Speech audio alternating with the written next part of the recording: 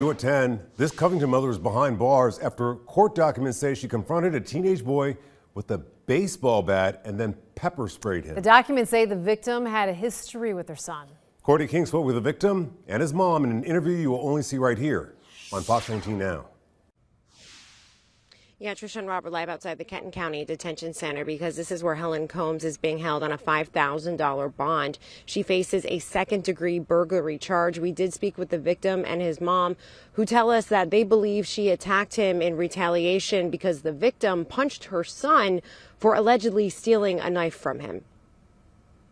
This lady was like, I want to talk to your mom. I said, my mom's not here right now. I was pretty scared, actually. I told her to leave. Colton Eversole and his family are recovering after this woman, Helen Combs, allegedly attacked the teenager on Sunday. You don't come up here and say that you came up here to talk, but you came up here with a bat and mace and a taser to talk to a 13-year-old boy. Court documents say Combs showed up to the Eversole home Sunday with a baseball bat and a stun gun. She allegedly knocked so hard she damaged their door.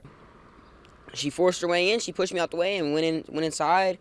And I was, and we just pushed her out, and then she walked down here. The documents say a physical fight broke out in the front yard of the house. I said, please don't pepper spray me. She pepper sprayed me, and I walked at her. She tased me, and I punched her. You can see Combs' eye is swollen in her booking photo. The family says there's still blood on their sidewalk from the fight. The citation says both Combs and Colton were taken to different hospitals. Yeah, my eyes were burning. My eyes were swollen up. The family says Combs attacked Colton in retaliation for punching her son. A week prior to this happening, her son stole a knife out of his room.